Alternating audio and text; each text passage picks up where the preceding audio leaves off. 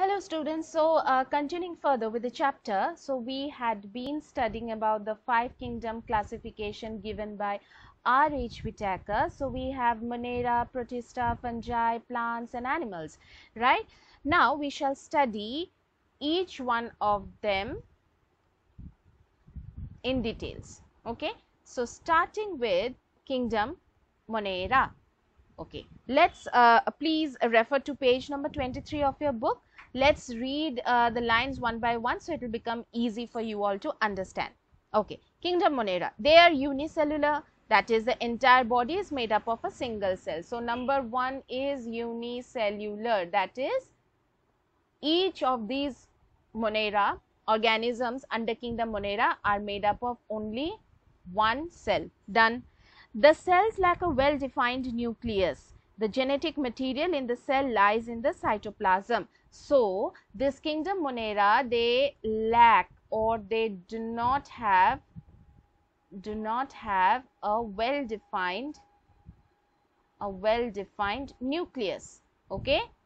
What is the role of a nucleus? Nucleus is like the master control, like the brain is there in our body. Similarly, nucleus is also the master control of any organism, okay, present specifically if you say about kingdom monera. So these organisms, they do not have this nucleus, but then nucleus also carries what? They carry our information, all sorts of information of the living organism nucleus carries. Then if the nucleus is not present, then where does the information get stored in kingdom monera? Well, they remain suspended. All the information which is present in the in the genes, they remain suspended in this yellow fluid which is called the cytoplasm. It keeps floating. Okay. The genetic material consists of the information of the organism. So they keep floating in the cytoplasm. Otherwise, it should have been inside the nucleus. The nucleus contains all sorts of information. Okay, genetic material, it has DNA, everything it contains there. But when this organism, they don't have any nucleus, then that information keeps on floating in the form of genetic material, keeps on floating in this cytoplasm. Understood? Next, these cell walls have a these cells have a cell wall as an outer covering. Okay, so each of these monerans, they have a cell wall is present. Some organisms in this kingdom are autotrophic, that is they can prepare their own food. So some, not all, some are autotrophic. What example is given here? Blue green algae. I am writing it in short form. Okay, so blue green algae are part of the monera, are part of kingdom monera, who can prepare their own food. Okay, and other, this one you can see, this one blue green algae in the form of green, and also there are certain organisms under kingdom monera who cannot prepare their own food, and so they are heterotrophic. They are heterotrophic, that is depends on others to obtain their food. And who are they? They are the E. coli. E. coli, these are bacteria. E. coli is a bacteria.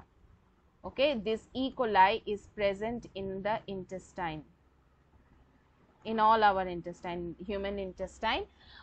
These are good bacteria, actually you can say good bacteria, but certain E. coli also forms as bad bacteria. I am not going so much into these details, I am just giving you a rough information. So E. coli are those bacteria, okay, those organisms or microorganisms in the kingdom monera who cannot prepare their own food. They are heterotrophic. They depend on other organisms to obtain their food, to obtain their nourishment. And blue green algae are those organisms under kingdom monera who can prepare their own food. They are autotrophic. Okay, next we go to see bacteria are grouped under this kingdom and have different shapes. These are all different shapes of bacteria. Alright, these are all the different shapes of bacteria. Some are long and rod-like, which is the bacillus. Where do we have bacilla? Bacillus. This one, bacillus. Okay, so these are a bit long and rod. They should have been elongated a bit further, but anyway, it's okay. So these are long and rod shaped, which is called the bacilli. Okay, some are spherical, which is the cocci shape. Yes, you can see these are sphere shape, round shape. So this is the coccus or cocci. Some are spiral. So you can see this is in the form of a spiral, in this way, spiral. Okay, spirilla or spirilla. And some are comma shaped. You see, this is sort of like a comma. Comma is like what? In this way, this is comma, isn't it? So this is also sort of like comma shaped structure. And so this is Vibrio. Remember this thing, whatever is there in your book, you have to remember. You can ignore all this, no need to study. As in class 7, I could not find any simple picture, so I used this. But for your exam, you will need cocci. Cocci means round shape, bacillus means long and rod shape, spiral means, spirilla means spiral shaped, and comma shaped are Vibrio. Understood? These only these four you have to remember. And then some monerans have whip-like structure. This is a whip-like structure, which is called the flagella, and with the help of this flagella, this organism keeps on moving ahead, okay, it keeps on moving. And so those who do not have this flagella, they cannot move, they just remain stagnant in one place. And those organisms or monerans who have this whip-like structure, which is called the flagella, they can keep on moving from one place to another. So this is all about your kingdom Monera. I hope you have understood it. If not, please rewatch this video. All right, thank you.